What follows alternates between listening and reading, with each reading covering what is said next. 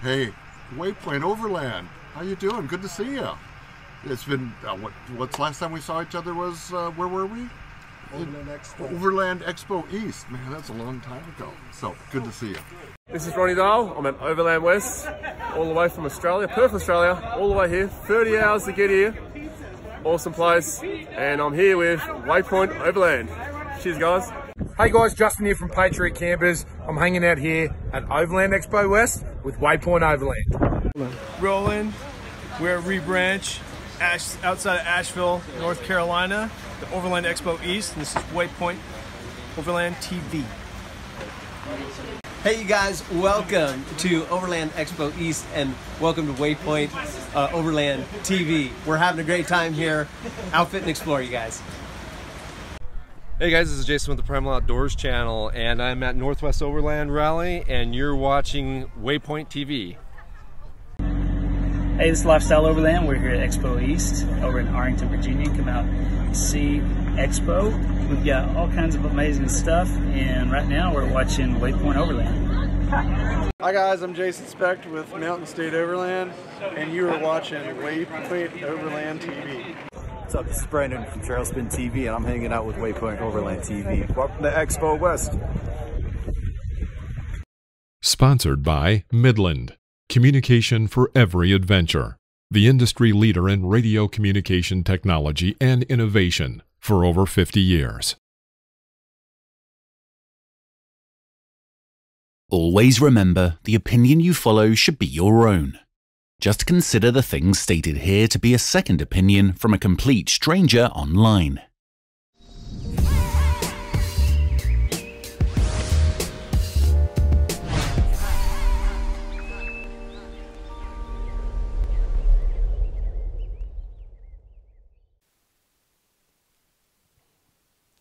Hi, my name is Phil from Waypoint Overland, and you're listening to Random Waypoints.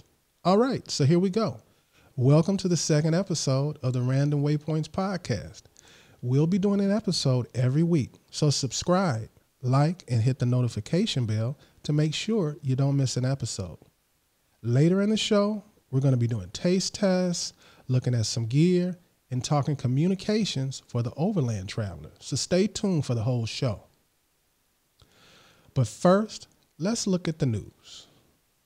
During this segment, we'll cover various topics with a connection to overlanding in some way. It could be land use news regarding the national parks or the Bureau of Land Management. We'll keep you up to date on any auto industry news when it pertains to relevant and potential overlanding vehicles. There will be camping and outdoor industry news, as well as photography and video, fishing, hiking, and on and on. Now, here's the news. As an associate member of the Red Rock Four-Wheelers, I feel compelled to straighten out all the misinformation out there on whether there is or isn't going to be an Easter Jeep Safari this year. The simple answer is yes, there will be an Easter Jeep Safari this year.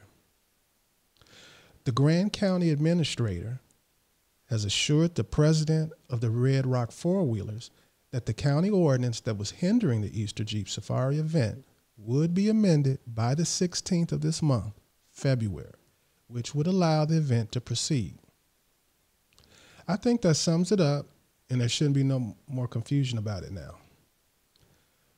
For those interested or curious, an associate membership is for individuals and families whose permanent residence is outside of Grand County, San Juan County, or the city of Green River, Utah. As an associate member of Red Rock Four-Wheelers, 90% of dues go into the MUD Fund, which stands for Multiple Use Defense and assists in keeping roads open for public use, which is an ever increasing challenge. Donations are annually given by the club to local groups such as the Search and Rescue, Moab City Police, and both Grand and San Juan County Sheriff's Offices, and nationally such as United Four-Wheel Drive Associations, Tread Lightly, and the Blue Ribbon Coalition. There's also several perks for being a member, like monthly club rides, a quarterly newsletter, and special club events and activities throughout the year. I want to talk about Canada now. Now, This may not seem like Overland news at first, but please just bear with me and you'll see. Canada has decided to block cruise ships for a year. The ban is through February 22, which is expected to block many ships from visiting Alaska this year.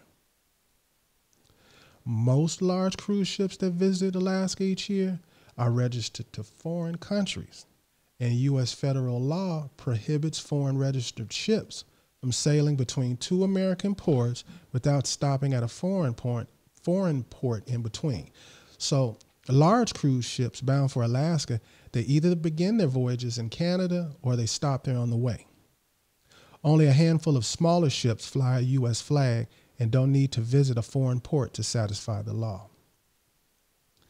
Now, 2 years ago, which is before the world changed, Alaska recorded 1.3 million visitors from cruise ships.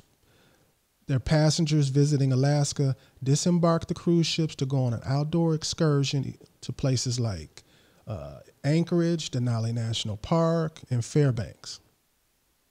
Okay, so how does this have anything to do with overlanding? Well, as an overlander, I see a unique opportunity.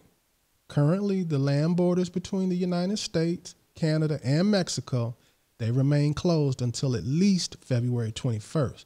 But if the Canadian-U.S. border is open later this year, even if it just allows passage through the country, it could make an overland-based trip to Alaska this year a very shrewd move. The biggest complaint I hear over and over again from overlanders who visit Alaska is that you really want to visit all the cool ports and towns you heard and read about, but the huge crowds that visit from the cruise ships makes it a nightmare. They usually tell me it's the only negative experience they had when visiting Alaska. Well, you won't be complaining about crowds at the big port towns this year. My prediction is most anything you want to do in Alaska, it'll be enhanced. With over 1 million less people visiting the state, I can't think of a better time to visit. What do you think? In national park news, all U.S. national parks are now enforcing masks following an executive order that recently went into effect. Wearing masks has shifted from a guideline to law. Face masks are now required in U.S. national parks when visitors can't maintain physical distance and in all national parks, National Park Service buildings. Zion National Park's chief law enforcement ranger stated, "Before we could say, please put on a mask. And if someone says, I don't want to, we couldn't force it or enforce it. But now, with it being a law, we can take enforcement action." Now look, I don't care at all what your position is on this subject. This is merely to inform you that if you want to visit a national park, a mask is required. Always remember, the opinion you follow should be your own. In auto industry news, electric vehicle upstart Rivian so far has only taken orders online for their vehicles, but they've announced future openings of no less than 10 showrooms this year. This will give potential customers a physical location to experience its vehicles up close.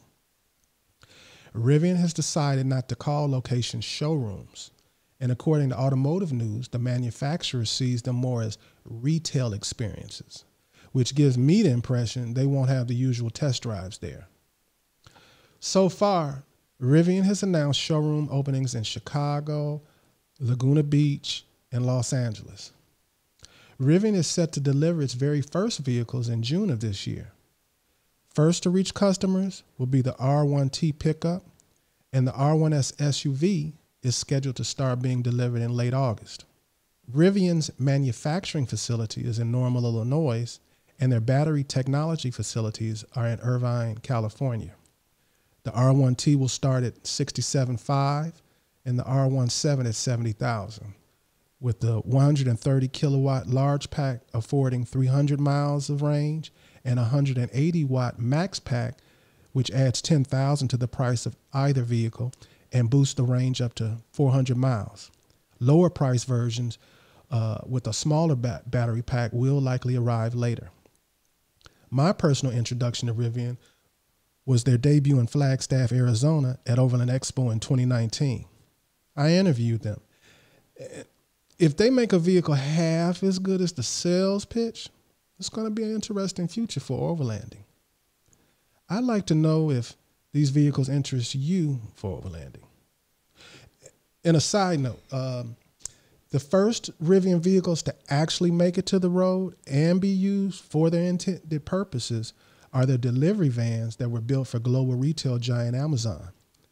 The company plans to set up 41 service locations, which together with mobile service and over-the-air updates will handle maintenance and repairs for owners of the R1T and the R1S, as well as for Rivian's Amazon delivery van. Now it's time for Random Lists. Random Lists is all about lists Waypoint Overland has created on an array of topics, such as top 5 national parks, top 10 trails in the United States, top 10 fill in the blank. I think you get it. Some lists will be pure fun, and others very informational. But they all will have a connection to overlanding in some way. We're very interested in hearing your suggestions for upcoming lists in the comments. Now, here's our random list.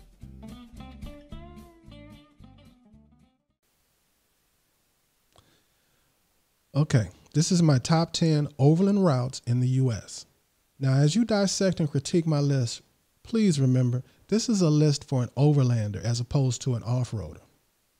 So at number 1, I have the Dalton Highway in Alaska. Now, if you're here listening to me, it's highly likely you've heard of the Dalton Highway. This mostly gravel road in northern Alaska stretches 414 miles from Living Good to Dead Horse. It was originally built as a service road for the pipeline and is still considered one of the most dangerous roads in the U.S. But that's mainly because there's a lack of services and cell phone reception. But you get a big payoff for heading this direction. There's opportunities to see some of the most spectacular wilderness in the country, traversing the Brooks Range and crossing the Yukon River en route to the Arctic Ocean.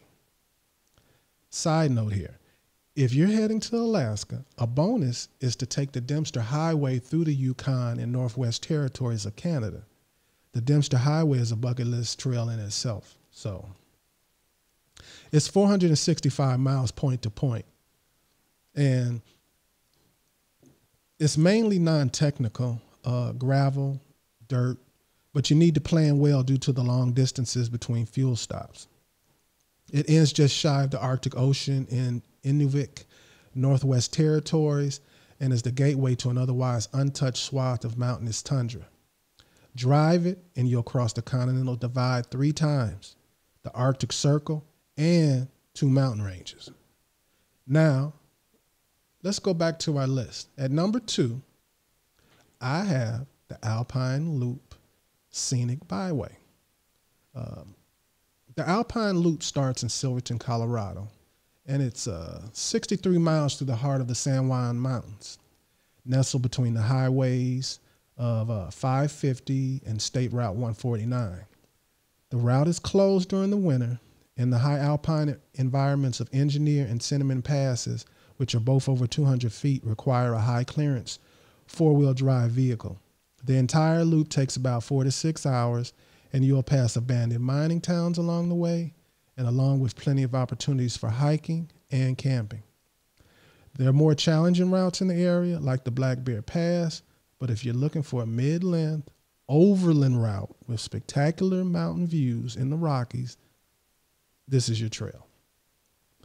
At number 3, we have the Mojave Road in the Mojave National Preserve.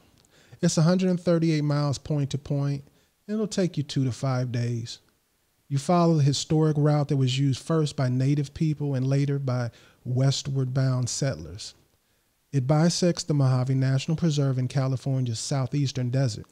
And unlike many other legacy trade routes, the Mojave Road was never paved over.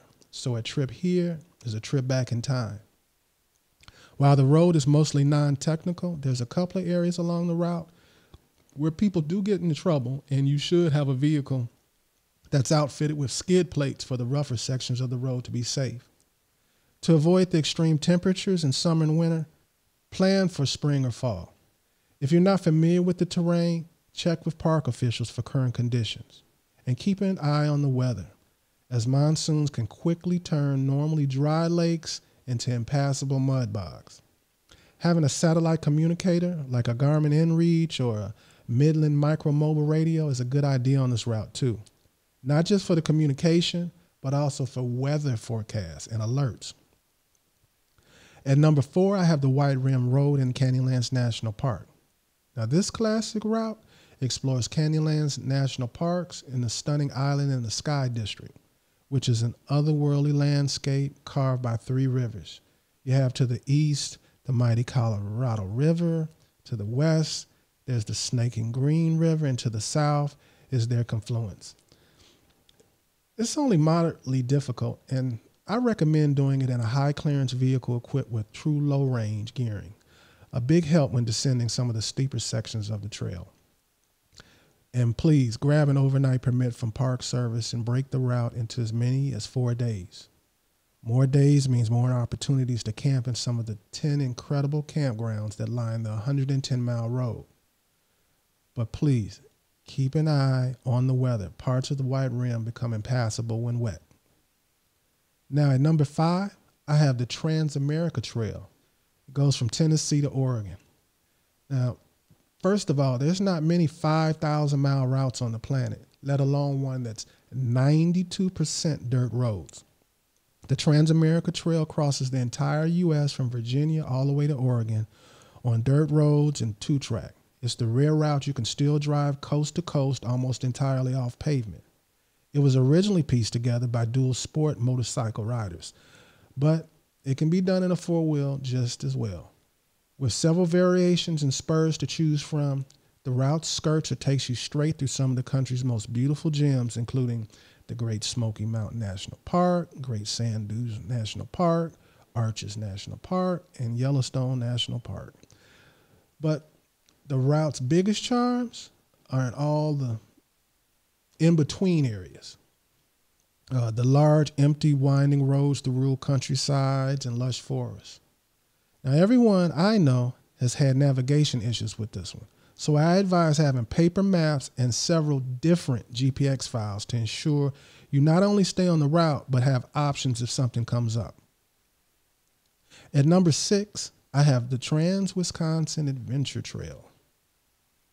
The Overland version of the Trans-Wisconsin Trail has become increasingly popular in the last couple of years.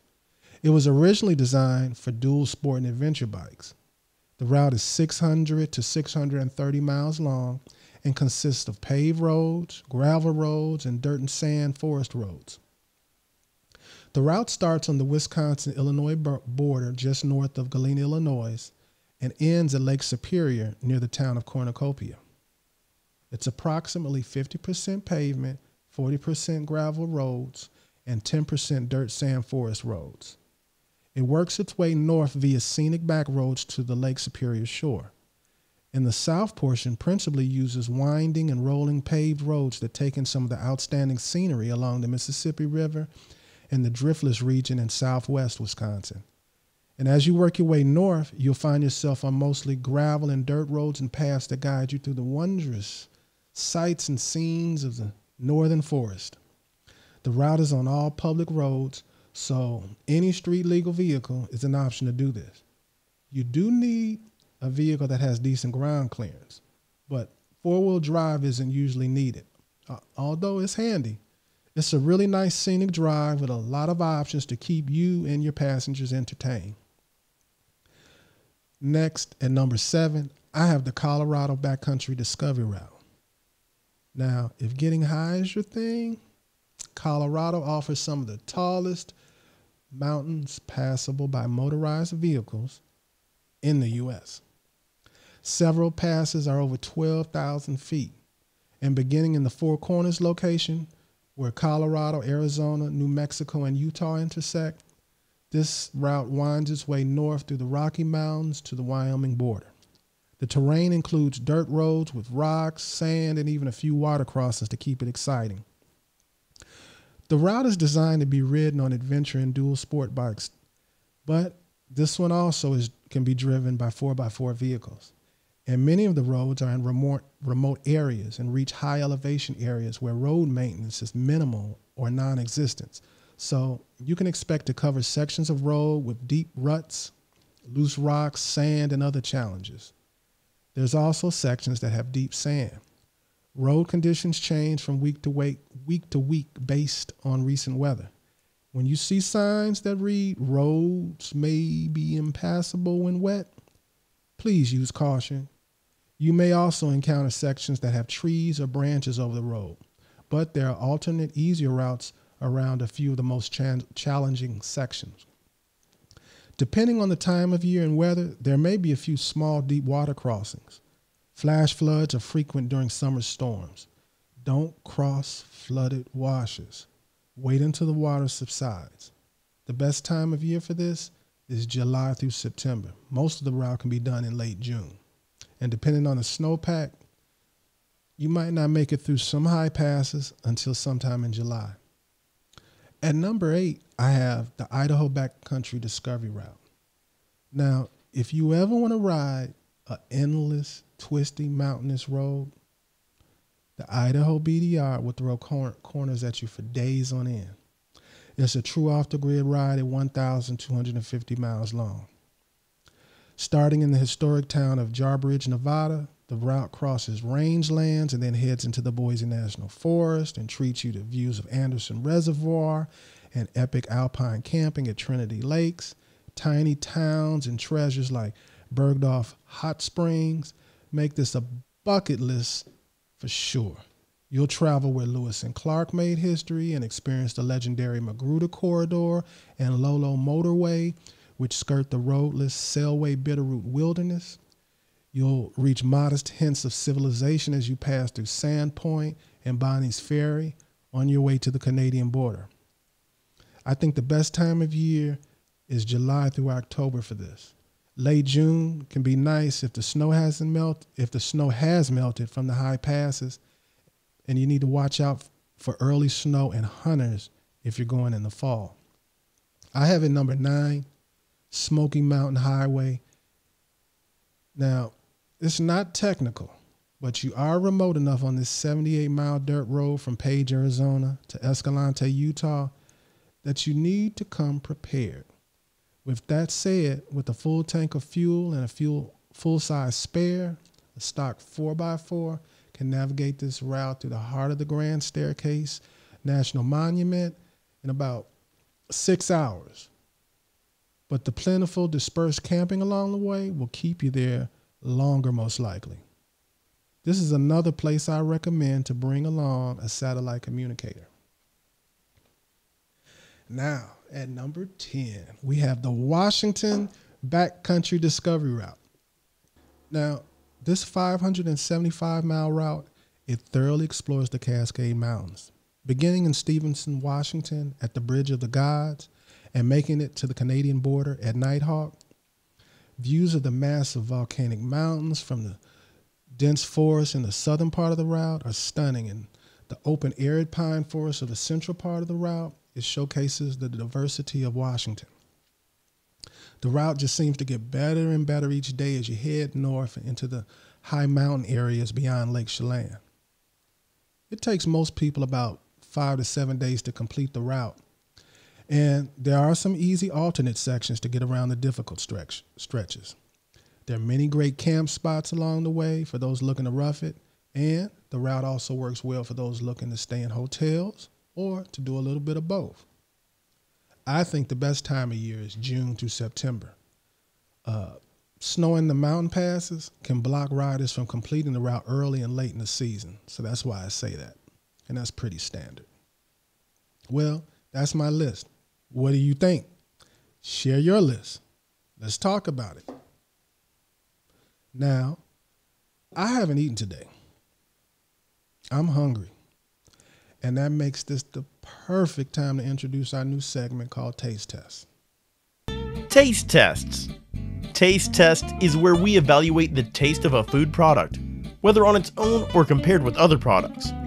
Some taste tests will be conducted blind, while others will focus on a particular brand or item.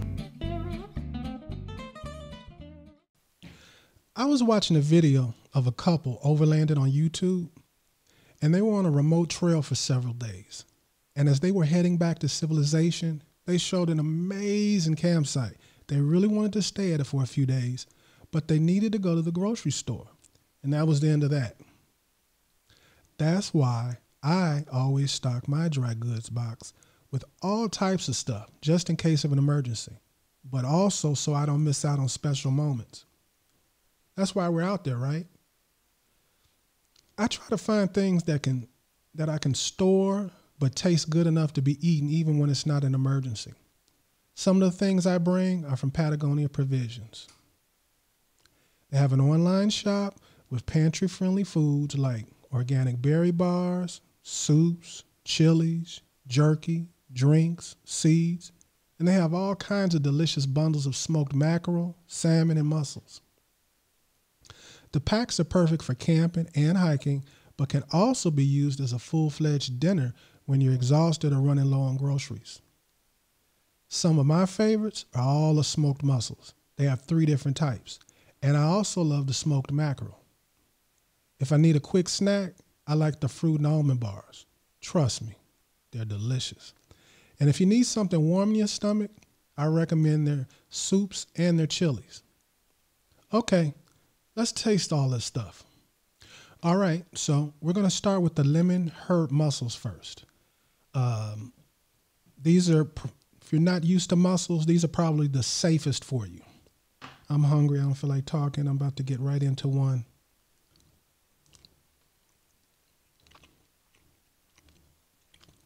Delicious. I'm not surprised to eat them all the time. I'm supposed to be talking right now, but I'd rather eat a few of them first, because I didn't eat all day just for this. Now, if I was going to describe the taste, I would say it has like a clean, bright, fresh taste of the sea. Like I said before, these are going to be the safest ones if mussels are something questionable to you.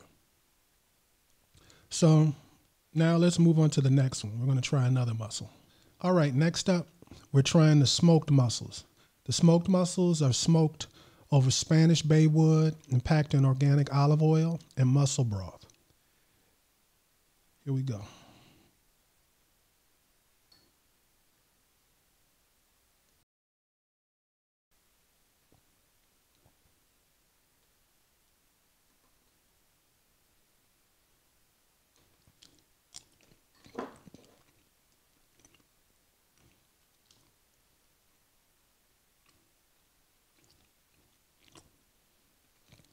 Oh, I'm loving this. They have a savory taste of the sea. That's the best way to describe it because of the smoke taste in it. Now, if you had smoked mussels before, they're going to taste a little different, not because something's wrong, but because the ones that come in the can are not made with the quality that these are made. So when you try them, you're going to immediately be like, wow. And I want another one. So after I eat this one, we're going to move on to the next one, which is my favorite. And I'm going to give you a tip on how to eat them. All right, and now my favorite, which are the savory sofrito mussels. I made these last because if I had started with these, I would have just ate the whole can, or I would have at least wanted to eat the whole can. So I made them last. Now that I've eaten a few of the others, I might be okay. Now, these are seasoned and packed in organic mussel broth, organic real red bell peppers, organic olive oil, organic onion, organic sherry wine, organic spinach, and organic spices.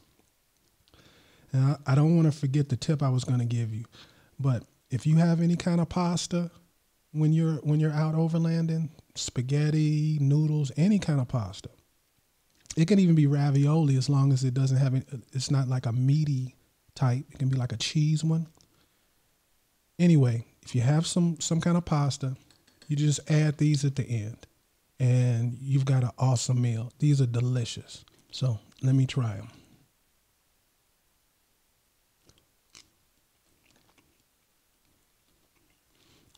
These are so good. Now these, not only do I keep them in my rig, but I keep them in the house. These go in the house. The fruit bars and the seeds, I usually keep those like in my office too. So these are like great snacks when I'm watching TV or just want a snack. I highly recommend these. These are my number one. I love these. I even like grabbing up the little bits of vegetables and eating those too. But I'm actually delaying this because I want to eat all of this, but let's move on. All right, so here we go. We're going to start with the red bean chili. And just so you know, they also have spicy if you want even more flavor. And just so you know, it has pre-cooked red beans, organic pre-cooked pinto beans. They're all organic, so let me just run them down. Tomatoes, diced tomatoes, ground red chilies, carrots, red bell peppers, salt, ground rice, ground cumin, garlic, organic chili peppers, and yeast extract. So again, nothing but organic stuff. No crazy stuff in here. So this is going to be great. So what you do is, now normally you don't want to do it this way, but for the podcast, we're doing it this way, which is to pour the water. You have to pour 2 cups of water in.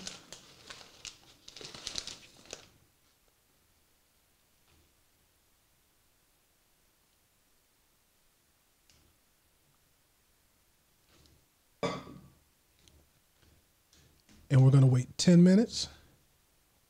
And I'll be back in a second. I'm going to clean this up real quick and seal that off. And we're going to taste it in 10 minutes.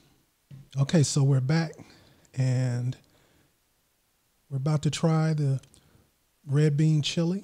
And like I've said before about everything else, I've had this before. I already know it's delicious. But for the taste test, here we go.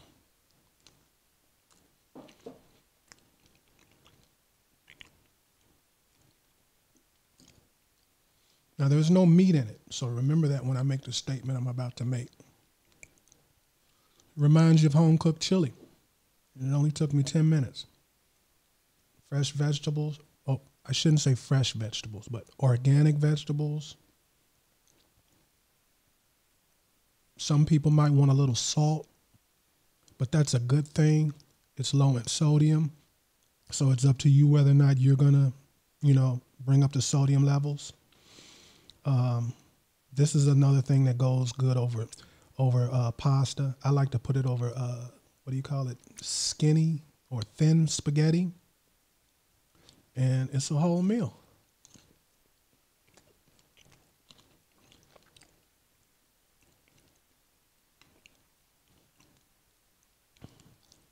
So I'm thinking I'm going to be doing a lot of taste tests because I'm enjoying myself. I hope you are too, because this is delicious.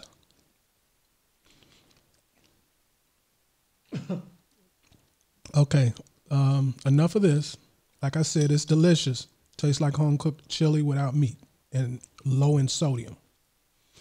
We're going to go on to the next one. I've already added the water, and it should be a couple of more minutes, and we'll be right back. All right, so I'm back, and we've got the black bean soup, and it's going to be delicious. The thing about this is I use this for a lot of different things. I eat it by itself, but I also like to put it over rice. I like to add kielbasa to it. Whatever kind of meat you like, add it to this, and it'll be delicious. Trust me. You can even add fish to it. I've added catfish to it. I didn't fry the catfish. I baked it. And then I wrapped it up in foil and brought it with me. And then I just broke it up in here, and it was really good. But it's up to you what you do. Anyway, it's time to try this.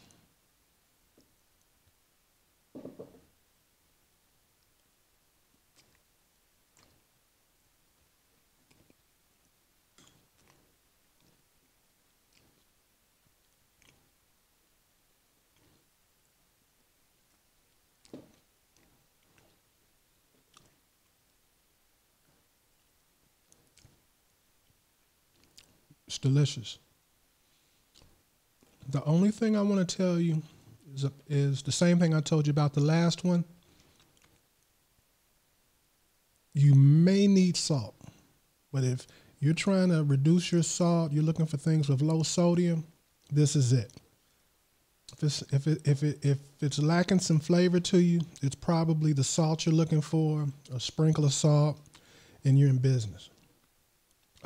Or if you're trying to eliminate the salt, but you still feel like you want to add some flavor to it, some hot sauce or some Tabasco sauce. But I like it just like it is. I'm trying to reduce my sodium.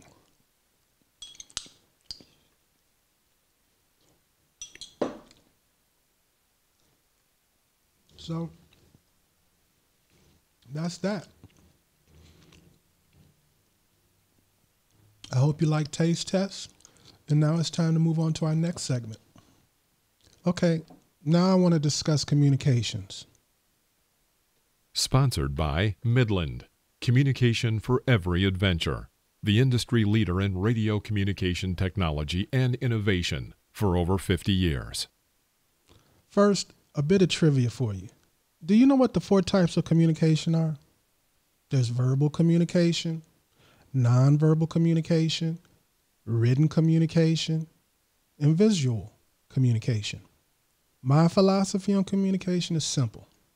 I want to stay connected, I want to hear you clearly, and it has to be uncomplicated.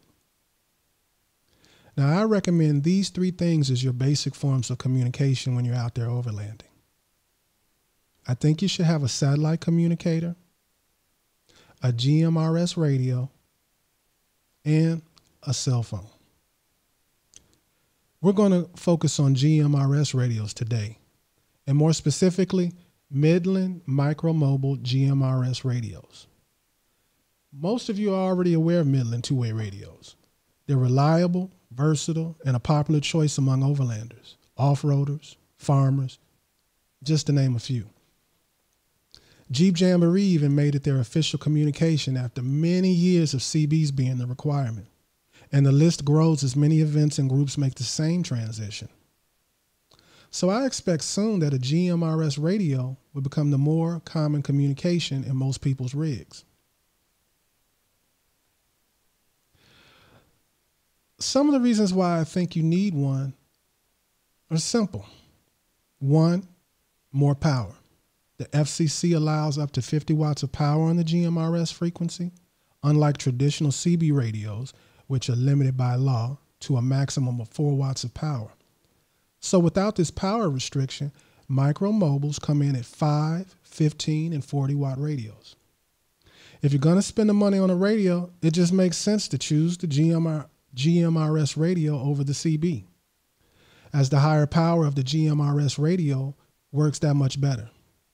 My second reason is FRS and GMRS are compatible. CBs are only compatible with other CBs. And this is a huge thing for me. I'm often part of impromptu, last-minute trips with others. So if someone in the group doesn't have a micro mobile, I just hand them a walkie-talkie and roll out.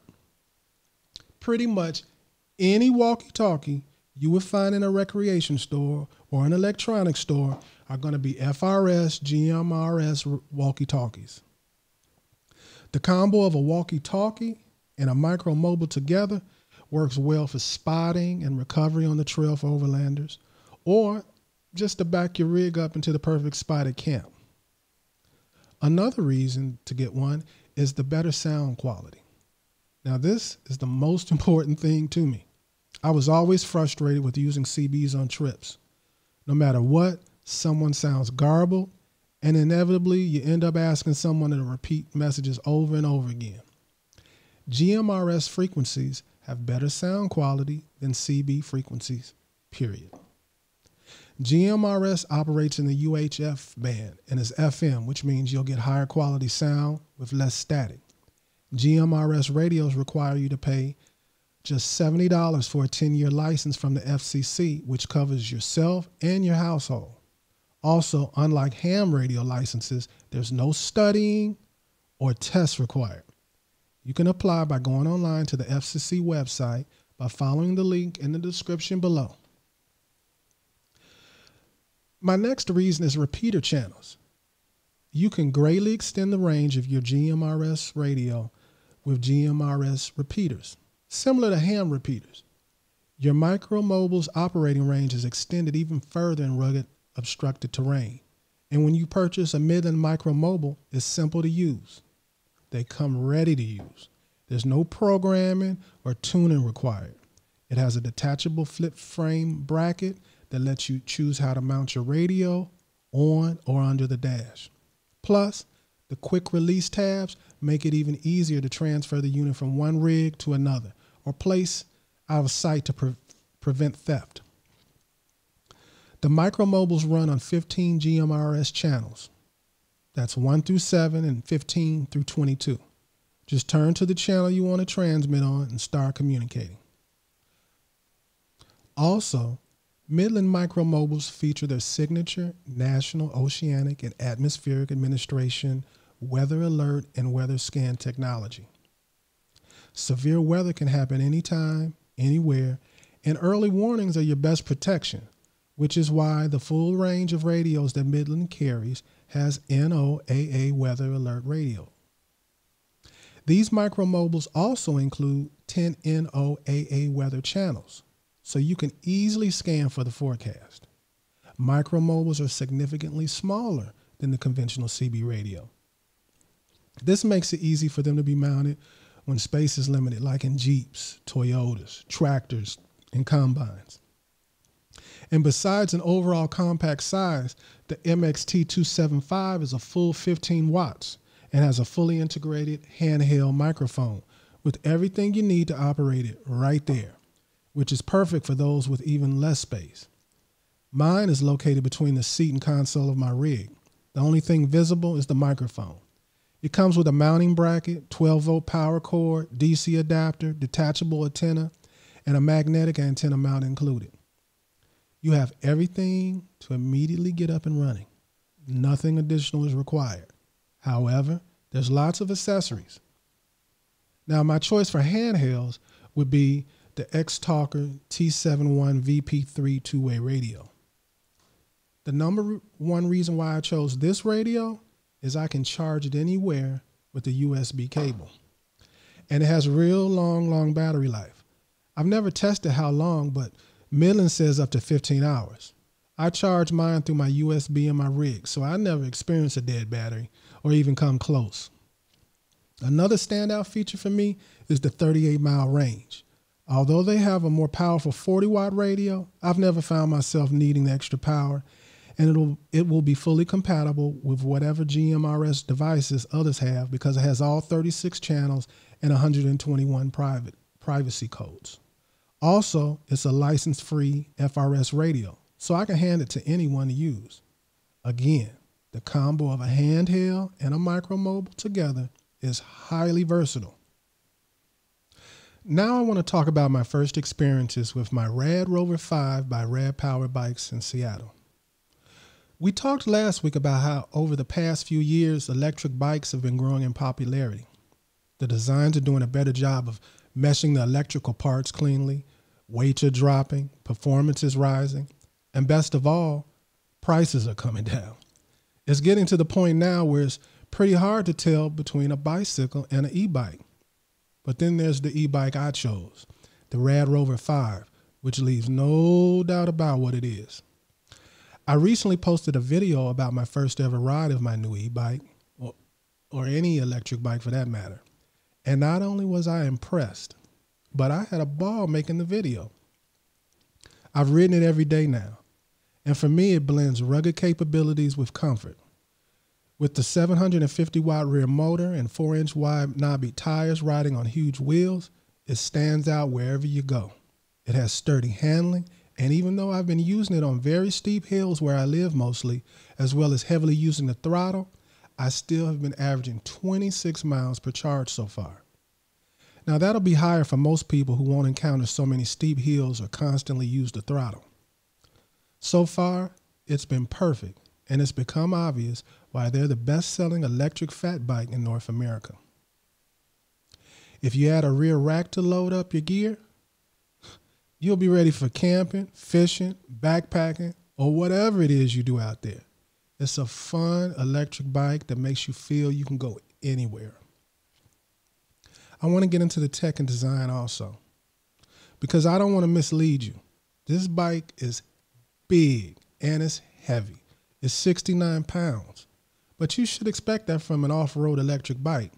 It has a hardtail frame built from 66 aluminum and includes an RST suspension fork with preload and a motion lockout. The 4-inch tires are akin to juggernauts and include puncture-resistant liners and a reflective stripe on the sidewalls, which helps with nighttime visibility since the bike is essentially matte black. It has 180 millimeter mechanical disc brakes, front and rear, that slow things down and have good power. It also has an LCD panel up on the handlebars that displays data bits including the speed information, odometer, tripometer, battery status, and motor outputs in watts. There's 5 levels of assist and no assist option that keeps the bike system online and tracking distance if you decide you want a serious workout by just using pedal power. And instead of a thumb throttle, the Rad Rover 5 has a twist grip on the inside of the right handlebar like a moped. The grip is progressive, again like a moped throttle. So you can precisely add any amount of power to the motor above what the preset assist level is adding to your pedaling power. There's an LED headlight and a rear LED tail light with a brake light. If the bike is powered on, the rear brake light activates, a feature every bike should have in my opinion. It can also be set to blink, but still goes solid when you hit the brakes. Rad says the battery is good for 800 charging cycles and between 25 and 45 miles of range depending on your use. The battery is modular and rides in a carrier where a water bottle usually sits and can be quickly locked or unlocked. Extra batteries to extend your ride can be purchased. Now, as far as the riding experience, again, at a base of 69 pounds, it's big and heavy and built like a truck. It comes partially assembled, and it took me 40 minutes to complete the assembly with the tools they provided. And even though I have tools already, now I don't have to purchase additional tools to keep in my bike kit. I just added the front wheel, the fenders, the seat, connected the lights, and topped off the battery. That's it.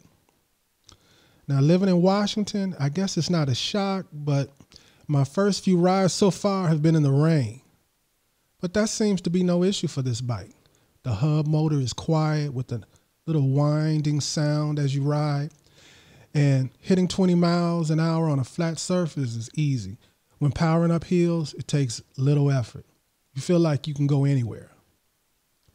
I originally planned on giving a full review after 500 miles, but I'm averaging 25 miles a day, and I think that's too short a time. So I decided 1,000 miles is more appropriate. But so far, I can say it's a fun toy. Adding this to my Overland trips is going to be something new and exciting for me. It's going to allow me to extend my journeys even further. It's easy to operate and understand, and I love the twist grip throttle that pours on the power whenever it's needed. And despite being a big bike, the Rad Rover 5 seat and bars are easily adjustable, and I have no trouble riding it. Additionally, Rad Power bikes offer numerous accessories to tailor it to your needs, whether it's commuting or even delivery work. I've become an instant e-bike convert after my first ride. My bike, the Rad Rover 5, has a retail price of $1,599 or $1,600. If you're not familiar with e-bikes, that is a very competitive price, especially for what you get out of the box. Now let's go over the pros and the cons. To me, the pros are, it's a go-anywhere electric bike. It has a powerful motor, good battery range, a built-in brake light, and it has a stable ride that inspires confidence. Now, it has cons, and the biggest one is it's big and heavy. Also, you're in for a serious workout if you run out of battery, but it can be done. Me, I have big plans for my bike, and most of those plans don't revolve around an electrical outlet. So I'm ordering a second battery, maybe even a third. And that's all I have to say so far about that. I'll be giving updates and announce group rides soon. Well, that wraps up another episode of the podcast. I hope you like, share, and subscribe. And with that, I just want to say to everybody, everyone stay safe, tread lightly, and hopefully I'll see you here or on the trail soon. Sponsored by Midland, communication for every adventure, the industry leader in radio communication technology and innovation for over 50 years. You have been listening to Waypoint Overland's Random Waypoints. Like, subscribe, and stay tuned for more.